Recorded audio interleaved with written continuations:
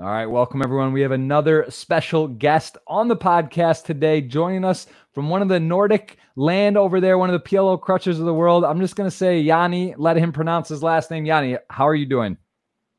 I'm good, thanks. Thanks for having me. Yeah, no, of course. I'm glad we're doing this. How do you pronounce your last name? Because I'm literally not going to try. It's Jouhkimainen. Okay, there you have it. So we have Joni on the podcast, and for those of you who don't know, I know you through Party Poker. We're both sponsored by the team. Obviously, spent some time. We battled a bit online, a little bit live, some of the stops. But give us a little background on yourself. Those that may not be familiar with you, tell us where you're from and how you kind of got into poker. So I'm from Helsinki, Finland, and I first started playing when I was like 14, 15 with my hockey buddies back in the days. Like we used to play a lot poker after hockey practice, and those were the times where World Poker Tour shows were coming on television. So that was my first where I started interested in the poker, and then we had like super small 1 cent, 2 cent games in my hometown, and that's how it started, I guess.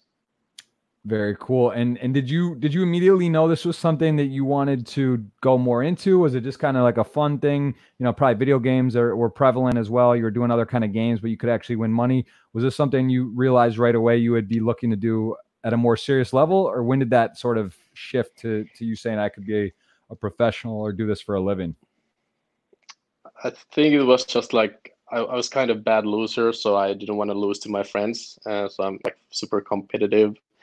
And I just right away when we started having these games regularly, I just started searching info about poker online, and I think I read some books too. So I started to improve my game, and I started doing well in the home games, and then a couple of years later, I found online poker. So give me, when you say, how old are you right now? I'm 29.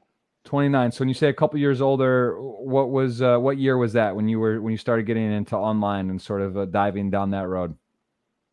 So right before I turned to 18, I think that was the time. And what was it like with your sort of culture there? Was it were a lot of people playing online? Was this a foreign thing where you're like, oh, like is gaming popular? Where what do your parents and relatives and friends think when you're like, oh, I'm playing online poker and doing it more than just a hobby? I remember it being really tough. Like obviously my parents weren't too happy about it. It was a struggle in the start, and I obviously started off losing. I managed to win something from free rolls, and I managed to build it up to like low four digits, but I ended up going bust many times. Right.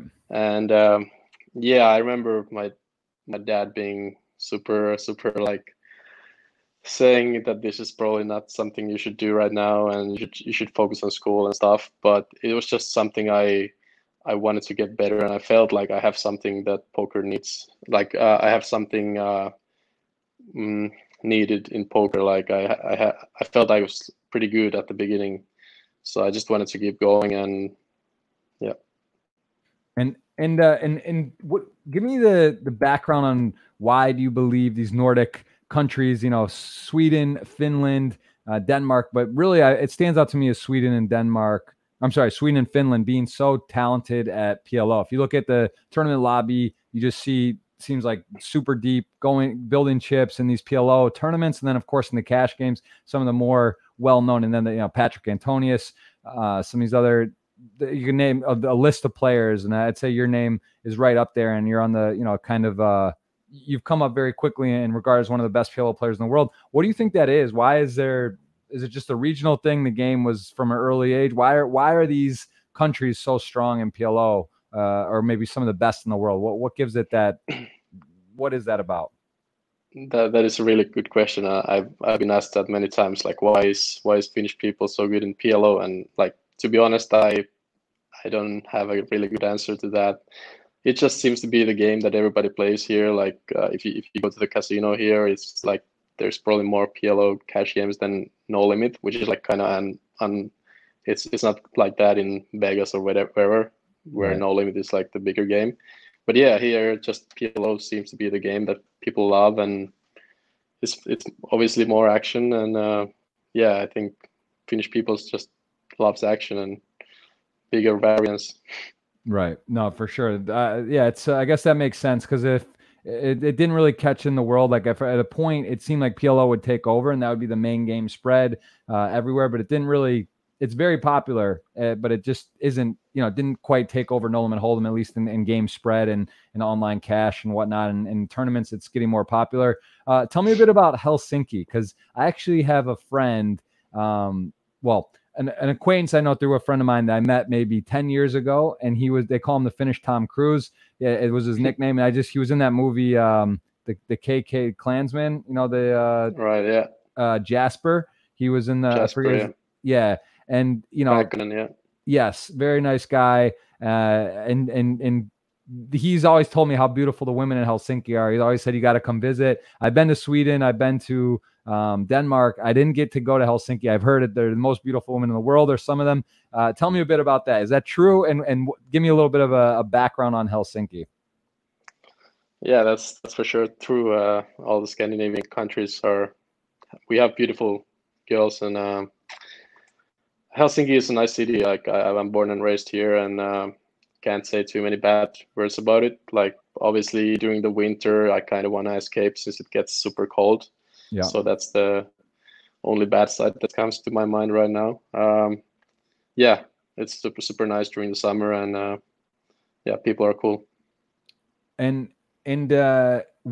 give me again like tax stuff, because I know Sweden there was some weird stuff with poker. I think like they changed some of the rules for the online stuff and adjusted some things, made it a bit difficult. Is what's the gambling climate in Finland? Is it open, or how does the taxes work in terms of filing? Is it friendly for a poker player, or is it difficult? It's kind of so. Like I mean, Sweden is the worst. Like they get taxed. I'm not sure how their tax situation looks like right now, but I know it's worse than in Finland. So basically for us, we can play tax-free online and inside Europe. So that's pretty cool. But if I play outside a European tax area, so Las Vegas, Bahamas, Australia, I'll pay taxes up to 50%. So that's pretty bad. Mm-hmm. Yeah, that's pretty ridiculous. But then again, like this is what we pay like yearly. So let's say in the start of the year I win big in Aussie Millions, and then I go to Vegas and have a like bad series there. I can just write off all the losses or the tournament buy-ins, hotels, flights. So it could be like worse. So I think some countries can't even write off losses or hotels or expenses. Yeah, that's true, and yeah, that makes it basically impossible. So it doesn't sound too bad. And tell me a bit about your group of friends and sort of your crew of discussing hands. Because I know in Sweden they have the gambling cabin. I was getting confused a bit. I wasn't sure if you were maybe friendly with them or associated with them. I see you do have a. You are telling me as well here the Bisa Poker. So this is something that is going to eventually be. There will be some actual coaching or learning, but right now there's blogs. And is this sort of like a group that you're with, like a friends, or what is this exactly? Yeah, this is like kind of new thing we launched a couple months back, and yeah, right now it's we got like a forum with all kind of hand history discussed, and we got some blogs, like really fun to read blogs. You should check it out. Mr. The JDS. It's a good with stories. So, but right now, yeah, we don't offer coaching yet, but it's coming up, I believe. And so it's pretty much just a lifestyle blogs, affiliate stuff, so you can find good deals on sites, and yeah, that's about it right now. But it's in the beginning right now. Very cool. And how did you? Let me ask also about coaching. You, in terms of coaching, studying, and doing that, what do you recommend for a ratio? Like in two parts, that do you actually do coaching? Like if someone came to you and said, "Hey, I'd love PLO coaching," is that something you would be open to, or have you done, or what does that look like for you? Yeah, I've done coaching for a few years now. I think I signed with Run It Once maybe 5 years ago, and I used to make a lot of videos there. Right now, I'm kind of in the contract that I can upload a video if I feel like, but I'm not on a like monthly schedule or anything. I've I met I used to coach few guys like last year, like kind of on a weekly basis, especially on PLO to help guys move from mid stakes to high stakes. And right now this year I haven't done any coaching, but I'm kind of open to coach if somebody wants to. Is that public? Like, what do you typically do? Like, what do you think is the minimum amount of sessions or hours you would need with someone to make a difference? It really depends. Like I've seen so many different PLO players, and some people have really good base to work to improve. So it's very hard to say how many hours is needed, but yeah, it depends a lot. And what is some people might even get a lot, like from like 2 hours session. Some people would find a really good help. And what is do you have a set rate, or how does that work? Because I'm curious. I actually don't know. I do know some players and do some coaching, and sporadically. I'm not too informed into the rate or the industry. Obviously, you're one of the top players in the game. What would be, if someone reached out to you for coaching, what would be a typical or ballpark area that you would do for an hour? Around 500 per hour, and if somebody wants to do multiple hours, it's going to be 400. 400. Okay. Yeah. So I mean, that puts in perspective. It's sort of one of those things like playing or coaching, right? It's like for you, I'm sure it's nice because coaching's cool because you get to kind of brush up and go over your own stuff and sort of, you probably learn as well while you're doing it, or just kind of, hammer some stuff home. But it's also, there's tables out there, there's games, there's tournaments you can't play, or you're passing up your EV, and that goes to show you that, yeah, you have a good EV, right? You know that you playing is valuable as well. What do you think about Twitch? Is that something, have you streamed? Would you ever stream, and where do you what's your take on that as a whole? I've done a few streams on Party Poker TV, a few PLO tourneys, and I will be doing a couple in future. But to be honest, I haven't watched too many streams. Like whenever I play, I just focus on playing, and when I have a day off, I don't want to think about poker too much. So I think it's cool, and I bet it's a very, very good way to learn for many people. And I like the concept a lot. Yeah, no, for sure. I was, it's same thing. I mean, when I'm not playing or doing something, I'm not really watching anything because it's just already, it's a lot, right? You want to decompress and relax. I'm just curious if you think, what you would think when you have streamed in the past, what does it equate to when you're streaming, to how many extra tables playing? Let's say, what's your normal amount of tables you'll play? Say you're just on like a Sunday grind, or you're playing cash. How does that differ with amount of tables played if it's tournament or cash games? I used to play too many tables, especially on Sundays, something like 16, and I just noticed that it's like killing some EV, so I stepped down to like 8 tables nowadays, 8 to 10. That's where I'm at. But it depends. Like if I have like a 2 months, like I grind every day, I guess I can step up to like 16 tables and have a focus. But now when I'm playing not that much, especially tournaments, so I think something like 8 is where I feel comfortable, not missing any spots. Or so when you've streamed on Twitch, do you feel, how many tables would you calibrate that to adding? Let's say you're streaming for party, like in that case, are you only doing a couple tables, or do you still play your normal schedule and then do that? And does that, does it add 1 table, 5 tables? What do you think it adds in terms of streaming? I think every time I streamed, I played 4 tables, or maybe 6, like 4 on the main screen and then 2 on the other. But yeah, something like 4 to 6 should be fine to have enough time to chat and stuff too. Nice. And where do you feel like poker is right now? Because you've been in it for a while. You said you're 29, so about a decade or so online. The game's obviously changed. Cash games, you've seen a lot of different ups and downs and different. Today's actually tax day in the U.S., so that would be April 15th, 2011. Tax day. That was when they did the Black Friday, right? That was when they shut down online poker for the US, changed the industry a lot in terms of liquidity, player pool, all of that. What would you say now versus then? Let's say, and was that right around when you started then, or were you playing before Black Friday then, a little before? That was around the time I started getting into it. I remember playing on Full Tilt back in the days, but not too long. Right. So how would you say now versus then? What is like how much more difficult is the game, or what adjustments are you making in terms of selection and just overall? What would be something that would stand out to you?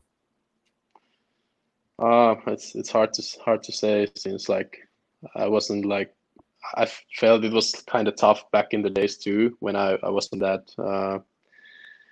how do you say, I wasn't that good. But then again, if I look like 5 years back, I felt it was way softer than it is right now. But yeah, I really can't even remember how it was like 10 years ago when I was playing, grinding 1, 2, 2, 4 games. And did you ever play No Limit, or were you just pretty much only PLO? I mean, because obviously you play No Limit tournaments now as well. You've had some big results on the circuit, on the tour. When did you make this shift from? Were you tournament originally and then some cash, or were you really just cash and now tournaments? How has your mixture been sent throughout your career? What breakdown percentage of each? I think I started off with only No Limit, like when I was 18 till like when I was 21. Only 3 years just No Limit, and it was pretty much only tournaments, some sit and goes too. Then I think I found PLO somewhere around the age of 21, and pretty much since that I just never got back to No Limit. I just loved PLO so much, and it was every time I tried to play No Limit after PLO, it just felt so boring. Which is kind of normal, since PLO is so much more fun and more action, more dangerous situations. And yeah, I think when I was like 24, so 3 years of PLO, I decided to have a look back at the No Limit. But all my like pretty much all my like studying was PLO. I just wanted to get good at PLO, and it was very hard to like keep good like both games at very high level. So I kind of decided to choose PLO. But now the last few years has been like also when I've been playing all these big live events, I've been starting to put some hours in on my No Limit studying.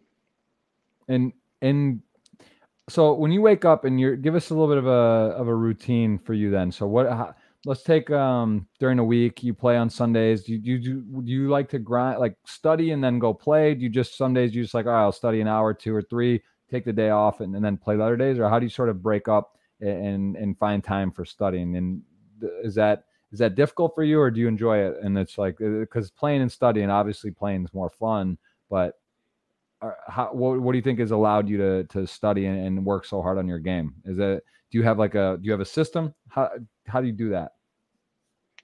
I don't really have a system, but I just feel like I never had a tough time. Like I never find the learning or studying is boring. I kind of enjoy it, and like I just want to have like an attitude that I want to be like better player the next day I wake up, so even like 20 minutes reviewing hands, watching a final table replay or something is what I do like on a daily basis. So even now I haven't been playing much poker during this last month, but I've been just watching a lot of like poker masters, final table replays, taking notes on players, just be like a little bit more readier next time I jump in on a game.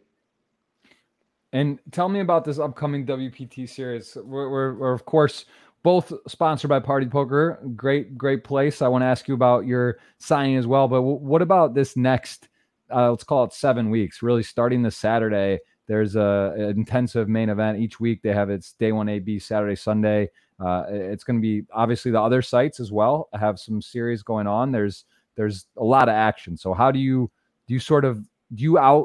map out like the weeks coming up, get a schedule, know exactly what you're going to play and look at it, or just kind of go with the punches? Because I mean, it's going to be arguably maybe the biggest 2 months in poker, probably history, I would think, right? Like this is if you throw the WSOP and then the World Poker Tour, then some of the other sites piggyback as well. There's a lot of, I mean, there's big stakes, big action, bracelets, WPT Tournament of Champions opportunities. This is going to be big. I mean, are you gonna play the whole thing through? Yeah, it's gonna be insane, and I'm super excited about it for sure. The schedule looks super good on the WPT. I haven't done too much planning yet. I'm probably just gonna go day by day, and I'm usually just I never really plan too much like what's my next week gonna be, but I think it would be smart to do that. I remember like Pat's or yeah, I think it was Pat's showing off some like weekly routine that wake up, do an exercise, eat, do meditation, whatever, and then just 2 hour lesson like studying and then play. Something like that is probably smart to do, especially when it's like really almost 2 months, like just a lot of grinding. So I think I will do some sort of a plan like that. And what do you do? Where do you go when you want to take a break? Where do you go and kind of decompress? Like what's a non-poker stop vacation or relaxation? Like I'm not too familiar with your region. You know, it's like I don't know the area where you go for like a getaway. You know, you guys have a not like a Vegas, but you know, beach. Like what's your Miami or California? Where do you go to just sort of decompress and get away from poker? Or is Helsinki just so nice? Your area, you're just like whatever. It's just like it's. Yeah, I don't think I move like anywhere from Helsinki, but I just try to find a nearest golf course. That's my place to escape. What's your handicap now? You're a pretty serious golfer? Yeah, I'm starting to take it more seriously like I had a few years off, but now I'm back at it, like practicing quite a lot. So I'm at 7 handicap right now. That's good. That's really good. I got into it recently as well. It's a fun game, but also like poker. Just it's actually very similar. I'd say it's the most similar to poker, where even on tournaments, right? There's like the starting day, there's cuts, then there's the payouts are shaped like it. It's also very mental, and for you to go from 120 to 100, not that hard, to 90, okay, to get down to an 80, and then every stroke. And I feel poker is very similar. You know, when you look at what it takes to be the best or to be a winning poker player, at some degree, you can sort of go through the motions and stay alive. But then if you want to really improve and be the elite, you know, there's a lot of extra work. There's a lot of extra. It's not just about running good, right? You gotta put the time in, do some solvers, some situations, talk with people, and it's very difficult to shave strokes or to get your ROI to a couple percent, right? It's a very, very similar, both beautiful games. Tell me about when you got signed by Party Poker, what was that like? Because that, you know, it's a big deal to be a sponsor player, especially now, right? Back in 04, 5, 6, 7, 8, there was a lot of deals. If you made a final table, they wanted to patch you up. Now it's a lot more. I feel it's a more exclusive situation. And how did you get approached and get an ambassadorship? Because it's great. I mean, it's a big deal. It's fun. So where did that come about? How did that get started? I think it's been 2.5 years around now since I got signed. It was kind of out of nowhere. I was playing a lot live poker like 3 years back, and I think I had like pretty good year, and all of a sudden I just got they approached me and asked if I am interested in doing this, and yeah, obviously it was pretty no-brainer decision. I've always been a big fan of Party Poker, and yeah, to be honest, like if PokerStars would have offered something similar, I would have had to consider about it a few times. But Party Poker, just super happy to be part of it and doing things right, respecting players. Yeah, I think we can agree we're on a great team in the right spot, and it's an interesting time in the industry for sure. So yeah, it's nice to be aligned here. We looking at the Hendon Mob. I love to look back. This is the site looking where your first live. Like I said, every single guest that plays live poker, they have final table their first event. I think it's 98% or 7%. So you know you do final table your first couple. Yeah, do you remember this? Was this your first ever? You know, what brought you here? Were you already playing online a lot and doing well, or was this sort of a big swing and a big sweat to come in and play this one live? Oh, I remember this Italian poker tour. I think my friend won a package, qualified online for the main, and then I just decided I wasn't. I think this was first time I was abroad to play poker. So yeah, first ever. I was super nervous. I remember. Obviously, this I love this San Remo. I went there a few times in a row. Just nice atmosphere and pretty nice like soft field.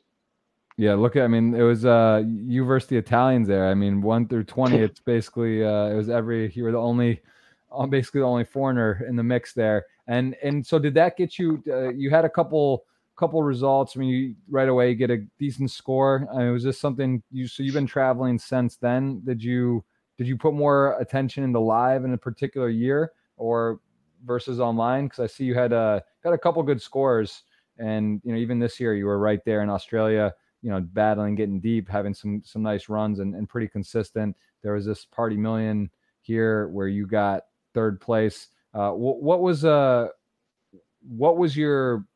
amount of live versus online you were playing throughout this period? Like, is there any time where you just strictly were live or strictly online, or were you always pretty balanced? I would say I've always been pretty balanced. In the beginning, it was all about like playing qualifiers online. I remember there was like a tour on Europe called European Masters, 1500 buy-in main event. So I'd always try to qualify for that, and I managed to do that a few times. I'm not sure if I managed to cash in the main events. I think you can find it there, but yeah, those were the times I just didn't consider myself as a live player. I just fired satellites and uh, made a few trips when I was 18, 19, 20, and then yeah, mostly online back then. And what is the Helsinki? Is there how are the casinos there? Is there a bunch of casinos? Is there only a few? Do they do tournament series? Like what's it like there? We actually have only one casino, and yeah, it's like the gambling law is pretty strict. So there's only one casino owned by the government, and yeah, we have tournament weeks like three per year. One is like a high roller series, which is like only 20 players, fields, 5K, PLO, 5K, no limit. Sometimes 20K super high roller, but only local guys, so not a huge value in PLO especially. And what's happening with COVID around you right now? Like, speaking in Helsinki, I'm just curious. Is it because I saw Sweden was sort of taking a very nonchalant stance on it, just kind of experimenting or saying, you know what, we're going to let it ride. And I actually saw an article popped up about how some of the Nordic countries were giving Sweden, looking at them like like it was affecting how they were perceived. But what's your take on it? Like on the whole situation? Do you feel that Helsinki's under control? Does it change your day to day? And how is Sweden, like, is that sort of a stigma now? Is that a big deal and that within the region? I think yeah, Helsinki and Finland, it's pretty under control now, and the rules were pretty strict, and the rules, like let's say in golf course, you couldn't you had to put with the flag on and stuff. You couldn't touch stuff like that, small things. I think it's been taken care of pretty well in Finland. I'm not sure. I've heard it's pretty bad right now in Sweden, and people haven't like taken it too serious. But yeah, in Finland it's pretty good, and it's getting better daily. That's good. And what's your thoughts about live poker? I mean, in terms of the online versus live bracelet thing. So do you believe that winning like a World Poker Tour online or WSOP, would that have the same validity to you in your mind if someone wins a bracelet or a tournament? Because you could argue that online's tougher, even probably it's harder to win than live. I think most would agree with that. What are your thoughts on that in terms of the legitimacy, and do you think they should be handing out bracelets and World Poker Tour tournament champions for online? I don't have a strong opinion on that. Obviously, I wouldn't take anything off if somebody wins or whoever wins the World Poker Tour main event. It's obviously nothing off from that, but yeah, maybe it's a little bit more glorious when you win it live. Yeah, there's something nice about having your friends there and just like the whole, the whole feeling of it Exactly. all. Yeah. But online, listen, you got to adapt with the times, and we're in a bizarre time in the world, and I think it's good that the major sites and are partnering and finding ways to, people want to play, people get bored, people are looking to be entertained and also compete. So I think it is a good fit. Would you have been in Vegas right now? Do you go every summer? Yeah, I think I haven't missed any summer since I turned 21. So yeah. Yeah, that's same here. So it is yeah, it's a bit bizarre. What's your favorite stop throughout the year? Where do you like to go? What's the best place for you in terms of series for poker? Uh, right now it's very tough between Aussie Millions and Millions in the Bahamar. The Bahamar is kind of my favorite since they have such a good golf course next to the casino and tennis courts, and I love Bahamas. But yeah, Aussie Millions, Melbourne, that's very, very good too. So it's very hard to choose between those two. Yeah, those are definitely great venues. Yeah, I think that was a decent over or under right now if they'll have the November series for Party Poker, but I don't think so. I don't think we'll see 2020 live poker most likely, but we'll see. I'll tell you what, there's the people that are when you see these masks and the glass at the casinos, there's just something about it. It seems it's a bit crazy to me. It's like it just seems like the last place you'd want to be at the moment is a casino and touching chips and all that. What Yeah, I agree. about relationships, children? I mean, you're young, you're 29. Do you have is that something you've thought about? Do you want to have kids? Have you has that been something you've put into to look into yet, or just kind of playing it by ear?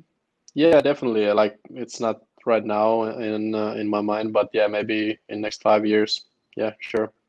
So you're open to it. Yeah, I think I the thing I'll say too is the people in poker like yourself, 29. I mean, it's young. It's in poker. It's sort of not old, but you're getting to that next phase. Like I'm 33. I feel pretty old for the industry, especially with the Black Friday. U.S. poker states. It's not really the system of poker seems to be slowing down. Like there's not as many young people that are getting into the game, at least from what I can see. What do you believe poker needs to do right now as an industry to sort of to maybe shift and find a way to get people more back into the game? Because it does seem like, I mean, pre-COVID, the live numbers were up, but online seems to be a bit difficult. It seems to be a challenging one. There's also more regulations, there's more rules and just sort of stipulations, and the IET transfer stopping and segregating places.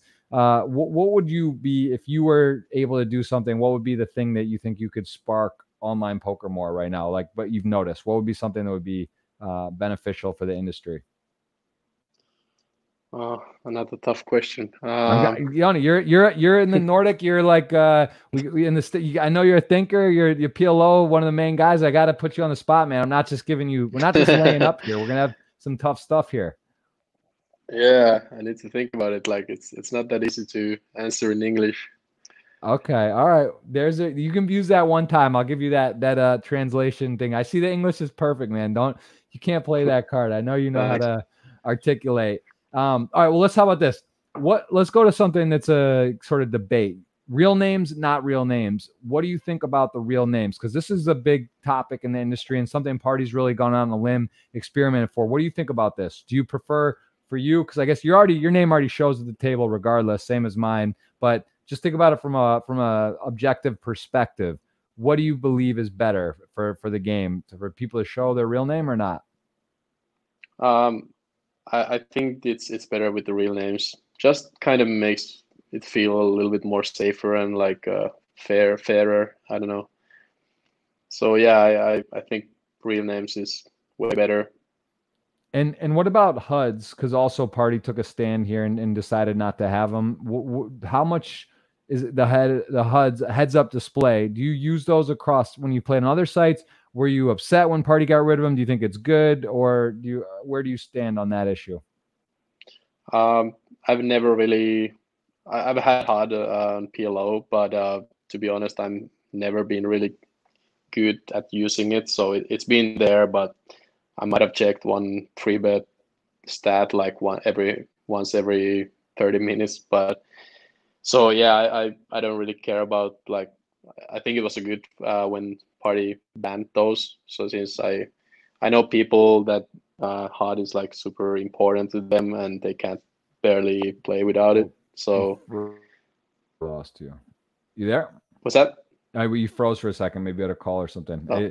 You were saying about the HUDs that you know some people that use it, but yeah, to your point, even if you have it, and it's now it becomes a matter of, are you using the HUD the best? So forget about the poker and whatnot. Now it's like if a guy can use the HUD better, and I think that is intimidating to players. Yeah, it is for even sure. myself. Like I use it, but I'm sure I knew I'm not using it as like a jungle man or someone that's like just like they're going to be picking off your turn bet percentage stat, like doing elaborate work with it. So I do think that it's probably net beneficial and is good. So I was curious. So if that's something in PLO, do you think it's used more or less for HUDs? Is it more important or less important than knowing to hold them? Like in cash games, like let's say high stakes, it's like kind of your opponents. It's not going to be too many new faces, or you just pretty much played so much versus everybody, so you don't really need a HUD to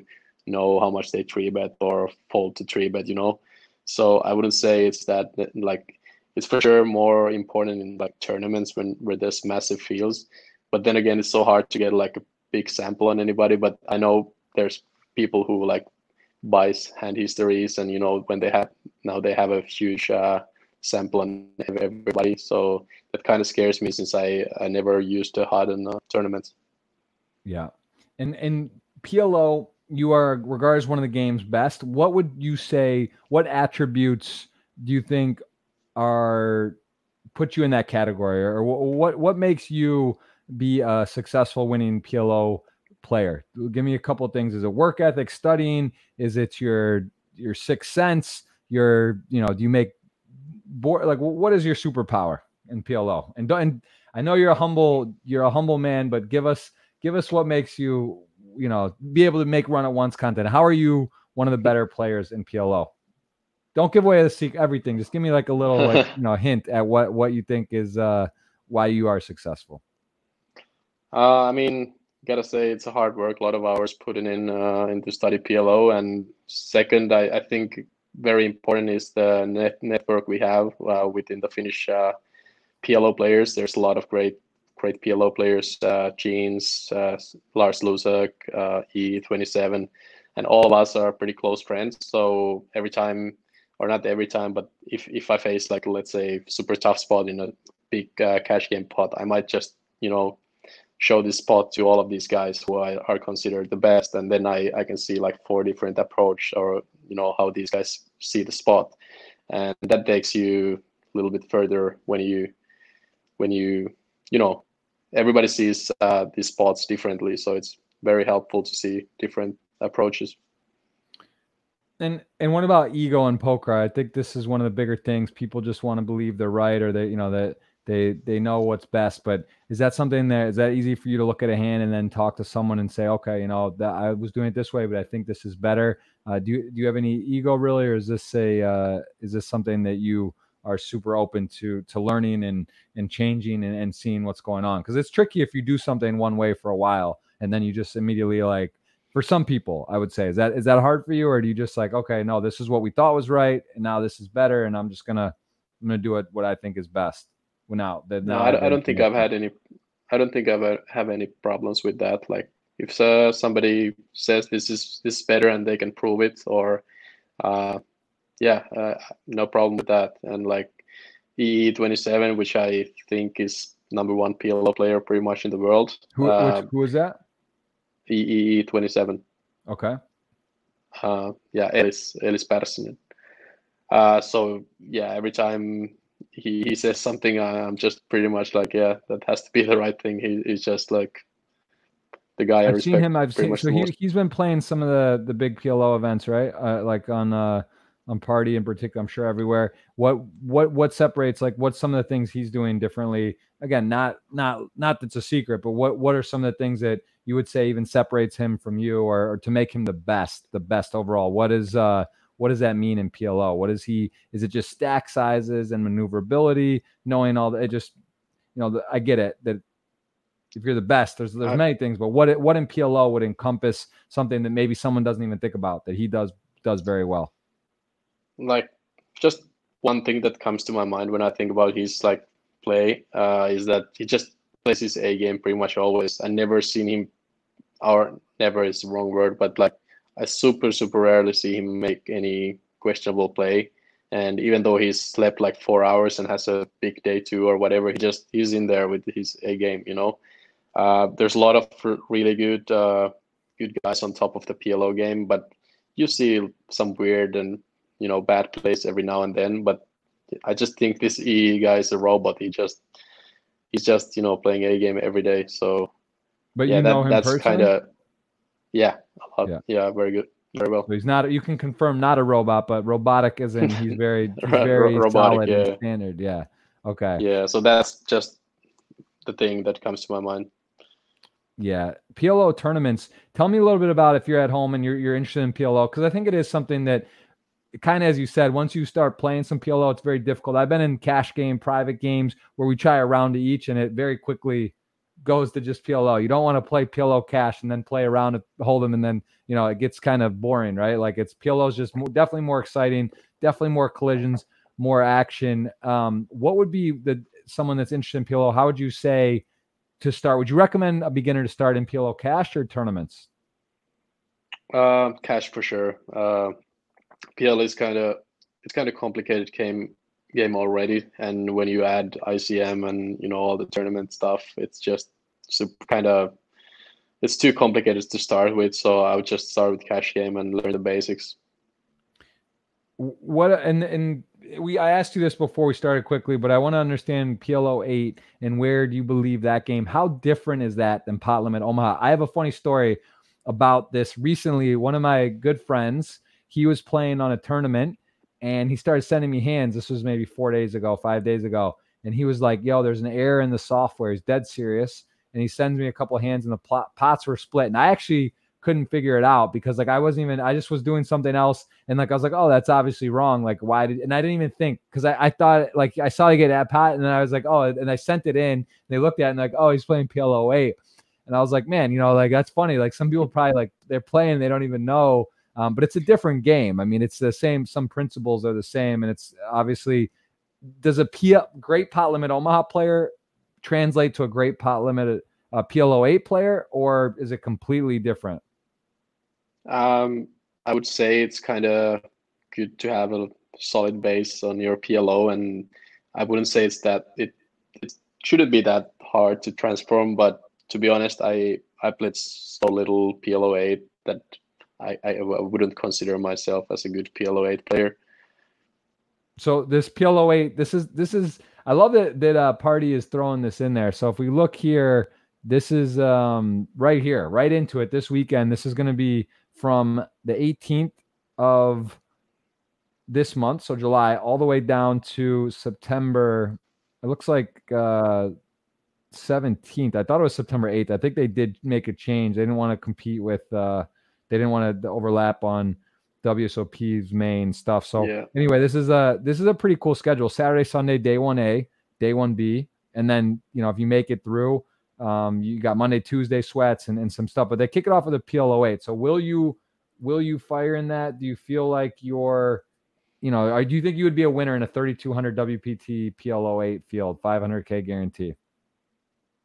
Yeah, I most likely I'm gonna flick in the 3,200 and study the game at the same time I'll play. It's for sure like a kind of interesting concept, the high-low, and you need to be more like cautious when you play that than just regular PLO. Yeah, you don't want to get 3/4 scoop. You're going to get scooped right. and put in some weird spots. What about other games? Do you play mixed games? Do you play short deck? Do you play any of the other games? No, short deck has been on my list for quite a long time that I need to practice, but I never find a time for that. And yeah, none of those 8 games or mixed games, I haven't played any.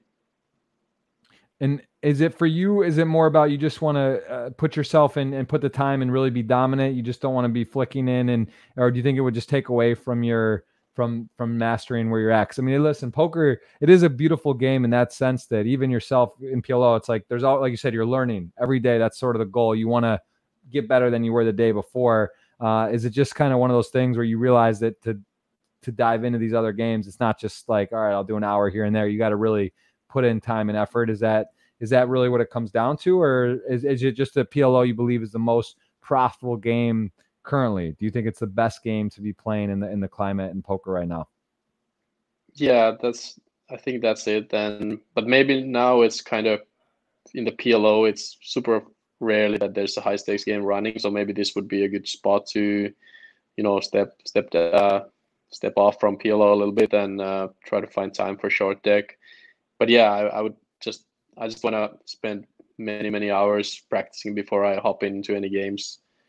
Yeah, you don't want to. You don't want to just be donating. You're a nice guy, but you do some charity stuff. You don't want to just give it away. Give me a typical day. What is a typical day for you? Say today you didn't have a podcast, or say tomorrow. What are you doing tomorrow? How does your day look on a daily basis in terms of working out, study? Give me your typical day.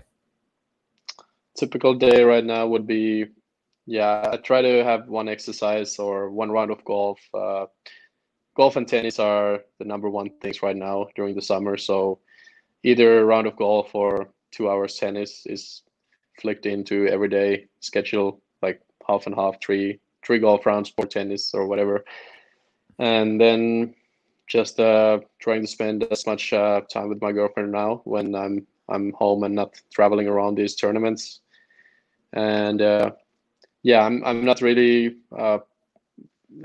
right now. There's not too many games, like I said, on PLO, so it's super rare. Like today, we had some 500, 1,500 games on party free tables, which was kind of surprising to see. I don't think I played single hand high stakes PLO in like 2 months. But yeah, it's right now. It's no poker scheduled before this Saturday that the WPT starts. And for you though, it's a bit different on which part of the world you're in than being obviously.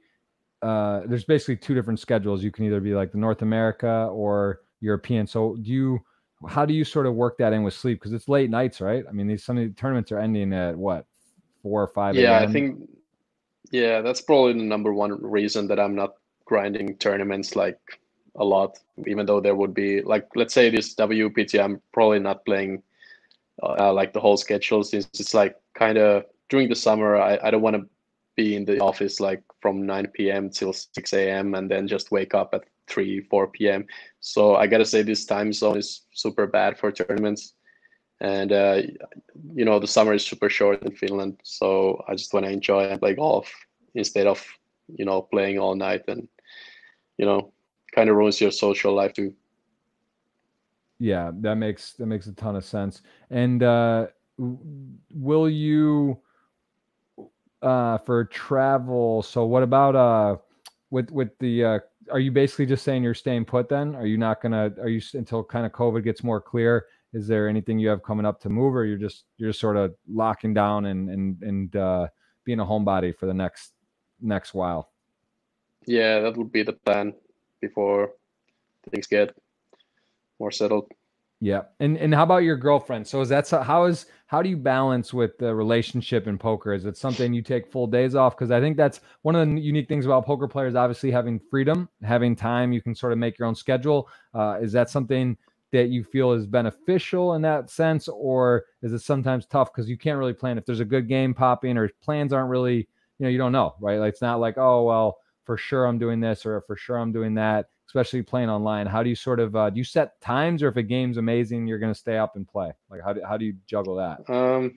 Yeah, it for sure takes a lot of understanding from my girlfriend to realize that I will, like, there's been days that we've had some dinner plans or whatever, and like just amazing 200 400 PLO pops up, and it's like, she understands. It's like I've told her it's like once every 6 months that happens, and then I just I gotta play. And I haven't like if we had some bigger plans than the dinner or whatever, I'm just skipping the games. But yeah, it takes for sure a lot of understanding to that sometimes the plans could be ruined if there's a choosy game. And when you say you're at the office, what does that mean? Is that where is this like a group of guys? Is this for poker? Are you doing business, investments and research? What goes on at the office? Or is this just where you like to play, separate the house from like, relax, whatever, and this is where you kind of grind or focus? And what does that office mean for you? And is it a group of people? Who is that? Yeah, so like 6 years ago, I just came up with this random idea with I think it was me, Elis, and a few other guys. So I just came up with this idea that since we are all playing like every night at our homes, so maybe we should rent an office, play there, spend some, whenever there's a football match, whatever, ice hockey, just have a place to go, like man cave, And yeah, 6 years ago we rented a small office, maybe 25 square meters, super small. We had a TV and everybody had their setup there. And now, like 6 years later, we have pretty big office and we have like 10 guys here where it's a place to go. Like right now, it's super quiet. I'm alone here, but it's nice to have a place where we can study together and play, like watch soccer or whatever, spend time. And who is your team? Who do you support? Do you guys because Helsinki, Finland's not known for their soccer league, football, I guess you call it. But is it there are some teams there, local teams that you support, or is it more you pick a team in a different league and go? Who do you root for? Yeah, I don't follow soccer at all. Like you said, Finland is pretty bad in soccer. So hockey is the thing. Hockey is we have one hockey team which is playing in the KHL with the Russian team, so that's kind of high level hockey. And yeah, the arena is right next to the office, and yeah. You go to some games. You go to games and check it out. Yeah, for sure. Yeah, it's interesting. I guess it's just completely cultural. That makes sense that it's not very popular there. Who are some of the best from what you've seen? Who do you think right now you would throw in the conversation as some of the best tournament players in the world? Let's take No Limit Hold'em, just because it's a little more popular and people, there's more of those going on. You see waves, you see heaters, you see some of these names that get on these crazy runs. But who do you believe currently in the game would you throw into sort of the top tier? Is there any people that stand out? Yeah, a few people pop up to my mind. Timothy Adams for sure. He would be in my top three if I would have to pick top three here. Daniel Torres. Like I said, I watched a lot of pretty much all the like 5K plus final table replays, and I've seen a ton of hands played in under the big pressure in the high stakes final tables, and yeah, these two guys just seem to play solid every time and make no mistakes. Yeah, that's a good list. I would say those are pretty spot on. What is your ultimate goal with poker, and just sort of, do you have a number in mind? Is it you just as long as you're loving the game? Do you sort of have is there a business you would want to get into or segue out of poker, or on the side as a supplement? What would you be doing if it wasn't poker, or do you have any businesses you want to kind of invest in or you're doing already? To be honest, poker is pretty much all right now. I don't have anything that interests me that much that I would like to focus on it more. I mean, golf is, but I know it's not I won't be able to, or it would be like super long path to play professional golf, and like you don't get paid like if you play professional in Finland, the tournaments are so small, you can barely cover the expenses. So, and obviously I'm not aiming to a PGA tour or anything, but yeah, golf is something that is my passion right now, other than poker. So yeah, I don't know.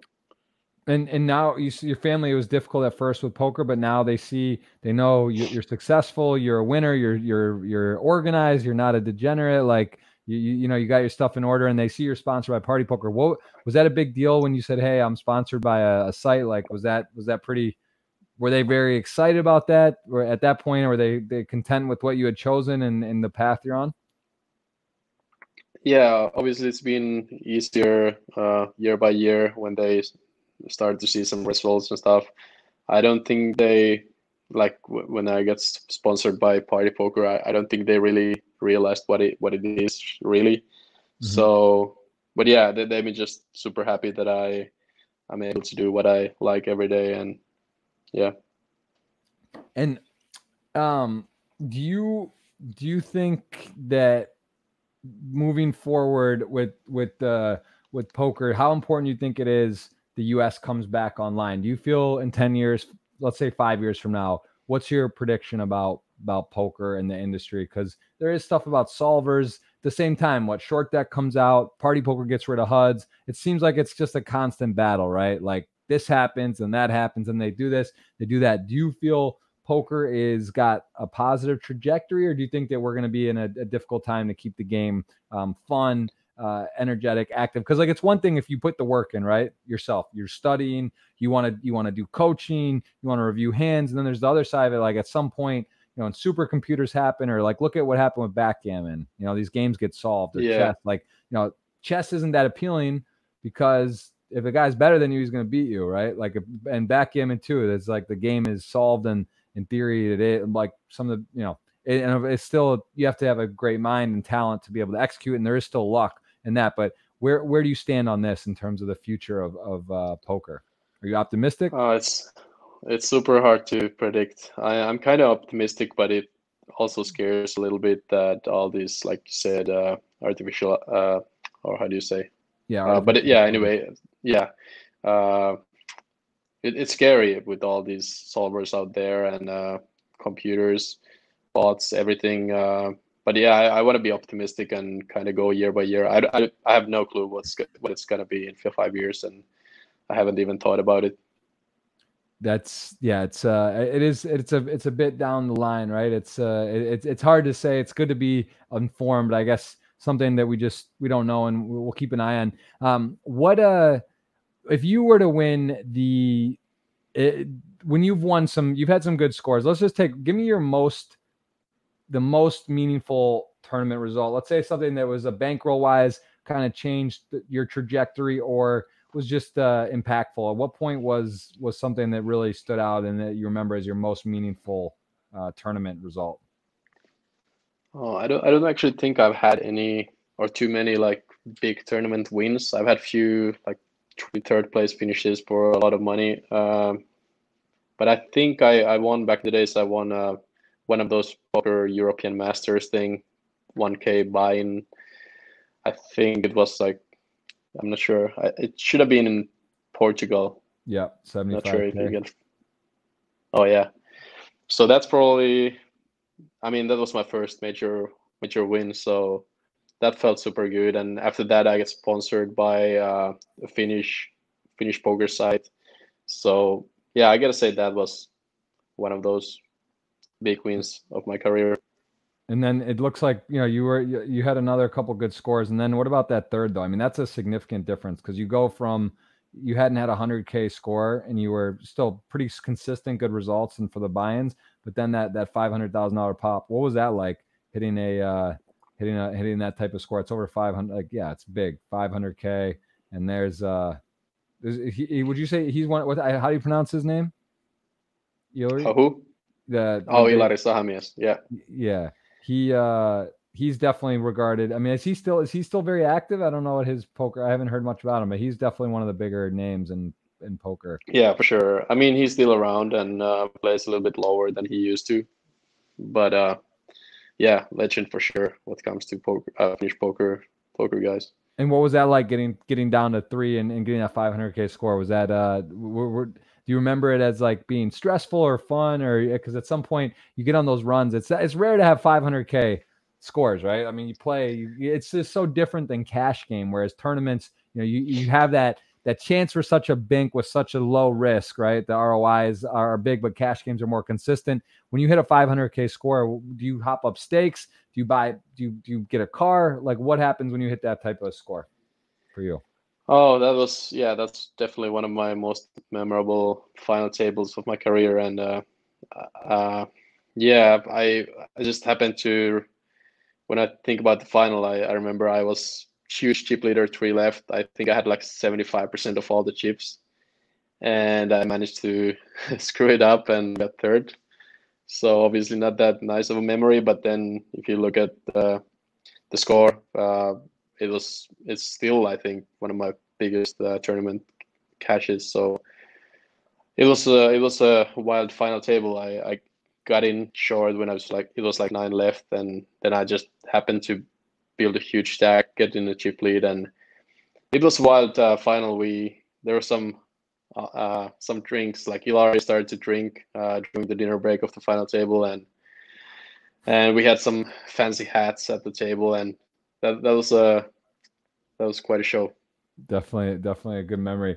What do you think about in terms of tournament strategy? Where do you fall on in terms of, yeah, because it's funny. A lot of times it seems like the short stacker, if you're in 6, 7, 8, and 9, they can just go on to win it and being alive. But then there's so much weight put on having that lead. Bubble play, building a stack. You see guys like Alex Foxen and Adamo. And I mean, really a lot of great players. They really go for it. They put the pressure on. They ship it. They put the ICM pressure at the different stages, the pay jumps, the final table bubble, and then the final table. Where do your psychology, how do you kind of fit in with that? Do you feel like survival and it's sort of like, obviously you want to make good decisions and whatever the best decision is, but if you were to give your game style, do you think you kind of press it a bit and try to get that big stack, or do you rather sit back and sort of see what happens, knowing that anything can happen when you reach a final table? Literally, the blinds get condensed. It's like 10 to 40 blind stacks, right? So it's like, where do you put the weight in terms of having that big stack or just kind of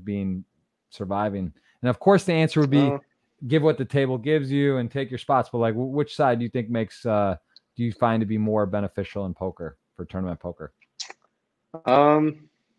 I think especially in PLO, it's more important to be on the aggressive side and build a big stack in the bubble, since it's like so different than in no limit. Like in PLO, people can't even go broke with aces, which is like, it's pretty sick. In no limit, even though it's a bubble, people can call it off with aces, kings, strong holdings. But PLO, when you have a big stack and it's a bubble, it's just like you can play any four cards and gain a lot of chips during the bubble. And the same goes on when it's like in the final and somebody's super short. People, if you look at the 50k PLO Masters final, you see like aces being folded pre, since it's like it's impossible to play when the ICM pressure is high and you have like rainbow aces, since the equities run so close.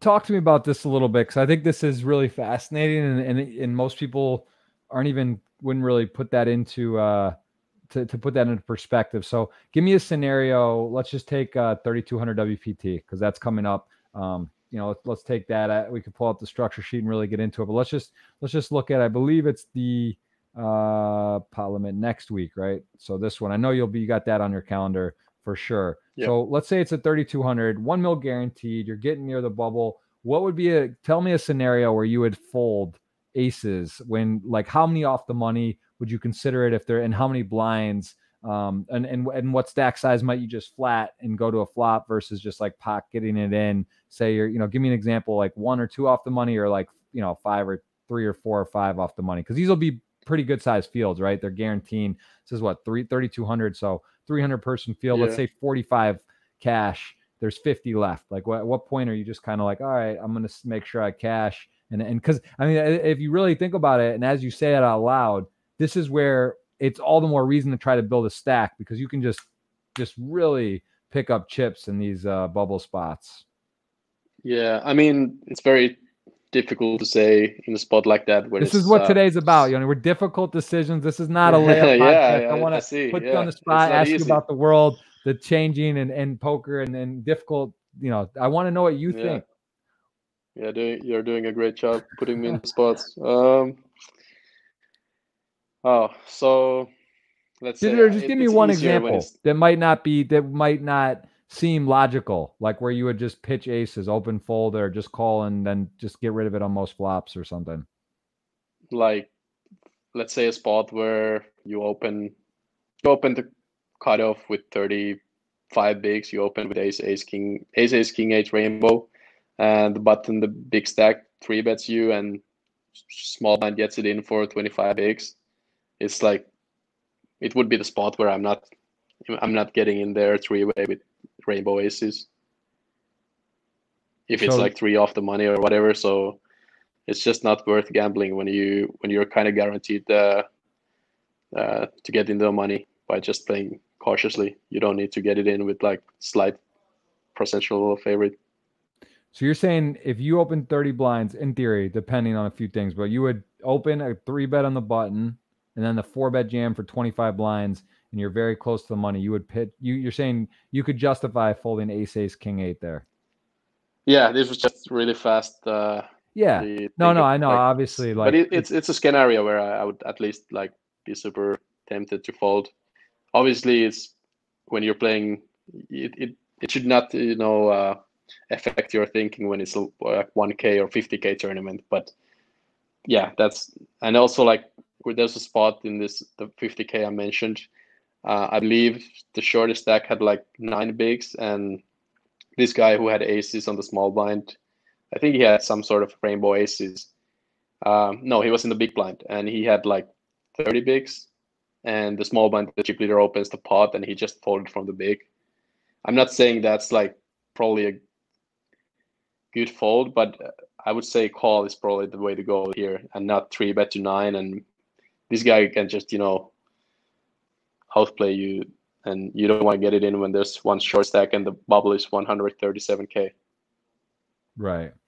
So you're saying that in that scenario, instead of folding, you could take a flop, and then because at the same time, it's scary. A guy covers you, but there's a lot of boards where the guy who's raising absolute trash in that spot, he's gonna, first of all, he's out of position. He's got an inferior hand, and then he still has to decide to just like go insane. If it comes like whatever, ace deuce 3 or ace deuce 7, and he's got just total air, is he just gonna go clip it off, right? Like, so it's but interesting though. I think that's why PLO tournaments are so fun though, because it's like there is so much extra, like, and what you're saying, I don't think many people would really consider. It's like, it's even like, of course people want to make the money, but maybe they do it for the wrong reasons, or they're not thinking about it right. And there's a lot of work, there's a lot of spots, there's a lot of situations, new scenarios, and it's a very interesting game. Yeah, I just remember one funny spot in the live tournament we had in Finland, 5K. I think it was buy-in, and it was in the exact bubble, 6 left and 5 paid. And there was like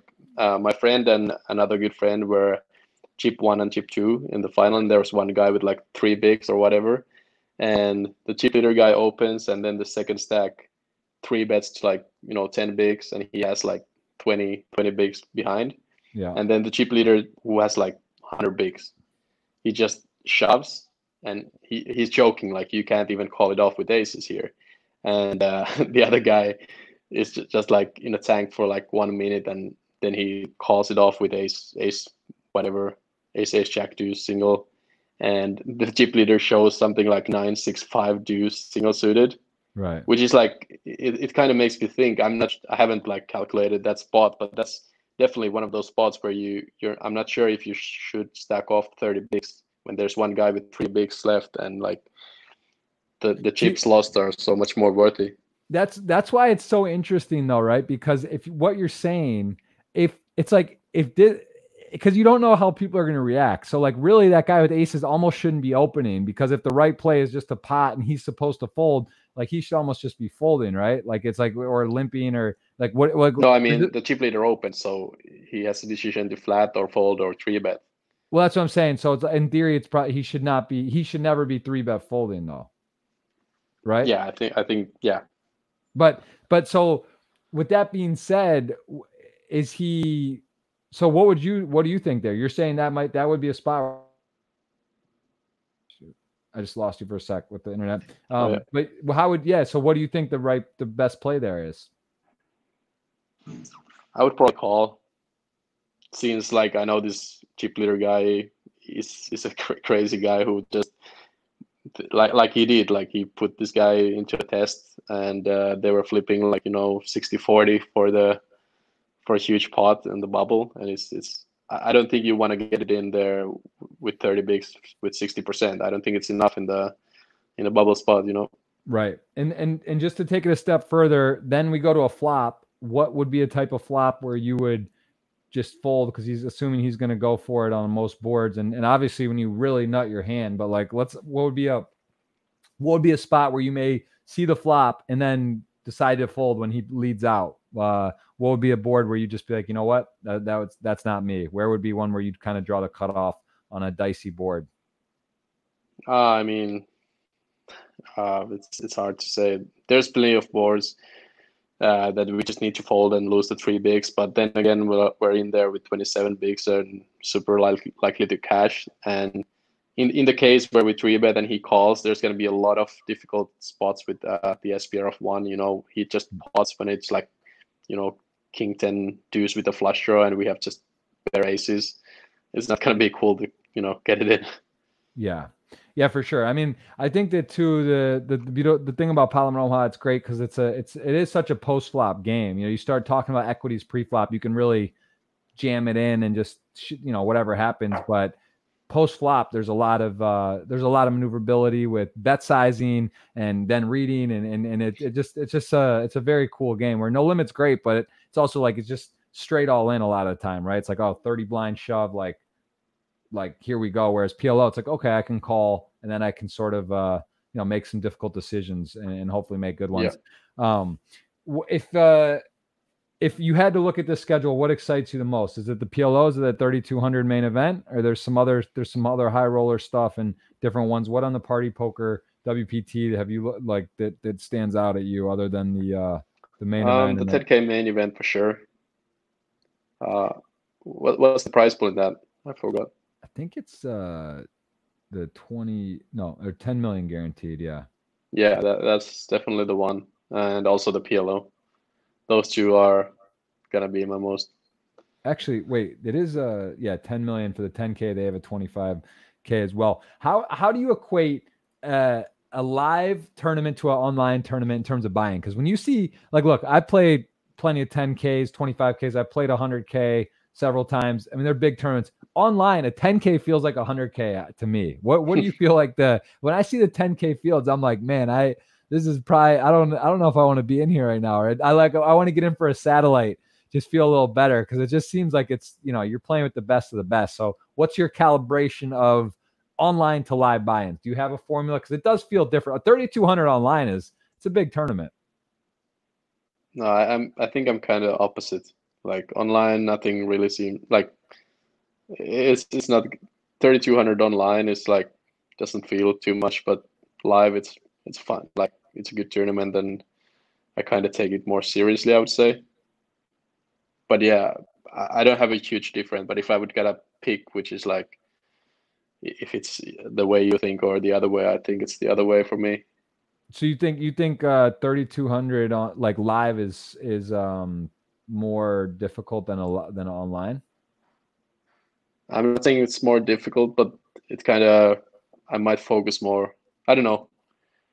It's interesting. But yeah, 10Ks online for sure is like, I don't know. It's just easy to, you know, flick in and click a re-entry if needed, and live you need to go to the cage and put in the cash or whatever. Of course, I agree with you on that. No, it's less painful and it's easier, it's quick, and it's sort of like, all right. But I'm saying it's in terms of like skill level, you know, 3,200 live online. Like I'm saying, what do you think the buy-in amount? Oh, like, right. Okay. It's like a 10K buy-in online is it's a pretty tough field generally. That's why when you put it 10 million guaranteed, it's an exciting tournament. I mean, you're talking about there is going to be some good value in there, and it's a good opportunity. But yeah, I just think the level of skill is definitely harder for sure. Yeah, all these 1K plus tournaments online seems to be super tough, and yeah, online tournaments that live tournaments that buy in are definitely like softer. Right. Yeah, that's I think we can definitely agree on that. Well, what gets you excited about the upcoming, I guess I would say the schedule, but Does this mean bigger cash games for you? What is, when you see a series like this come up, is that how it translates? Because I'm so out of the cash game online client circle. Does this automatically make the games bigger? Like, is this going to be, while the tournaments are going, there's much bigger games? What does that mean for you in terms of cash games with this 2 months coming up? I wouldn't say there's any regularly like huge cash games every night, for sure not. But there's for sure a higher chance that some random guy walks into the 50-100 PLO and the game is on. So yeah, given that, it's good times ahead for the high stakes PLO too, because there's always somebody, you know, super tilted from the tournament, and they just click into the cash game tab and fire in some PLO. Yeah, I would say, man, it's really, it's interesting when you look at tilt. I would say that PLO is a bigger tilt. Would you agree on that? Where for cash games, because like I'll see guys play PLO pretty solid and whatever, and then you get stuck a bit or lose a bad one, and then you can really unravel. Maybe it's just because the collisions are more and it happens more quickly, but it does seem like people's A and C games in PLO are way worse. Like a guy's A and C game in Hold'em, I just think like PLO people really get on tilt. Is that a fair statement? Yeah, I guess so. Yeah, it's very easy to slip from a game. Like you can do just marginal losing call from the bottom, let's say 7-6-4-8 single suited, where you can just, it's not going to be like a big mistake by any means, but it's easy to make when you're going after you lose money or whatever, and then there's a squeeze, and then the things escalate. First you make a slightly loose call on the button, and then you call the squeeze, and then you might get a piece on the flop, and your stack is in. And how would you rate? Is that would you say to a beginner in PLO? What's like one of a couple just quick tips? Because that, to me, I think that's the biggest thing I see is people think, well, I got 5-5 9-10 or 6-6 9-10 with 10-9 suited, and I'll hit the flop or full. But the problem is when you hit your set, you're oversetted. Your straight draws are, you get same kind of thing, right? You just get it put in weird spots. So is starting hands more important almost in PLO than Hold'em, just because like you can't really overcome when there's multi-way pots and there's 4, 8, 12 cards, 16 cards available. You need a really strong hand. So is that give me a couple tips on a new beginner to PLO, what they should avoid? I mean, in PLO, I know there's a lot of like good looking hands that really aren't good, like double suited stuff with weak suits. Let's say Queen Jack 4-5 double suited might be like good looking hand for somebody, but yeah, avoid hands like that. Try to play high suits and high pairs instead of like weak suits and small pairs. And also, like, I think people coming from no limit play their ace is like maybe too wild. When you three bet and there's an SPR of 3.5, people think that now they just need to get it in on pretty much any flop, whereas like pair and a flush draw is like favorite against their hand. And there's just a lot of situations like that where you see people playing too loose pre-flop, and that gets them into a trouble post. Yeah, that exactly. That's so my tip would be, just if you're unsure about the pre-flop spot, just probably folding is the way to go, and that's gonna save you from some trouble post flop.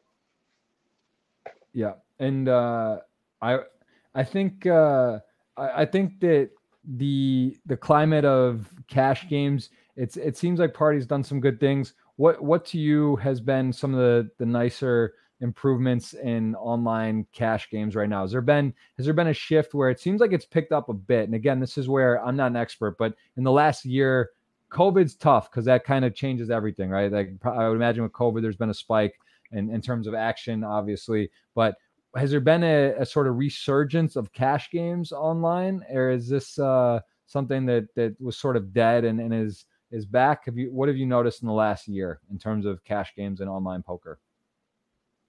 I mean, the high stakes has been there was more games like a year, 2 years ago. So I wouldn't say high stakes PLO is doing well by any means.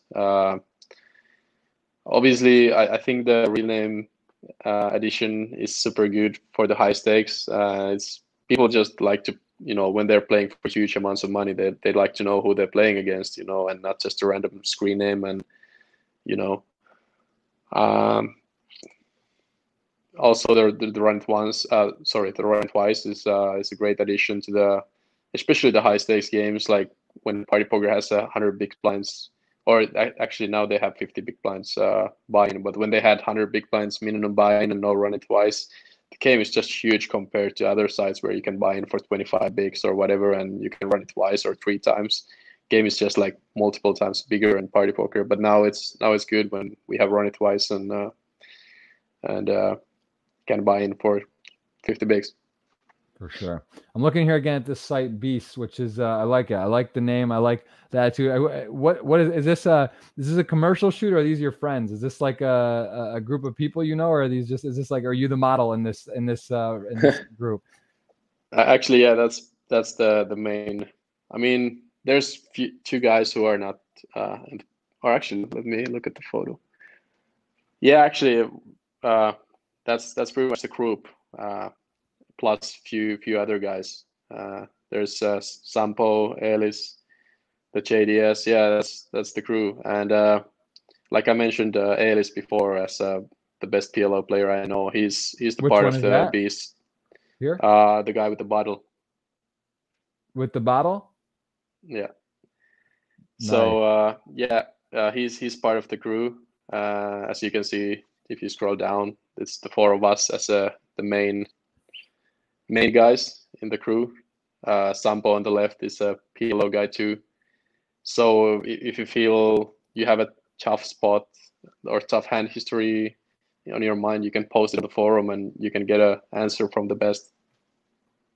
That's very cool. So you will go on here and this is where you click to see your blog, or where can you read your I don't have a blog right now, but I might start writing. The guy on the right, the JDS, is the blog guy, and there's actually a lot of stories with me and Elis involved from our poker trips. Some cool stories. Oh, so the Gambler's Diary. You can read on it here and see and read some of the anecdotes and stories over. He's the one writing it, but it's about all of you guys. Yeah, pretty much.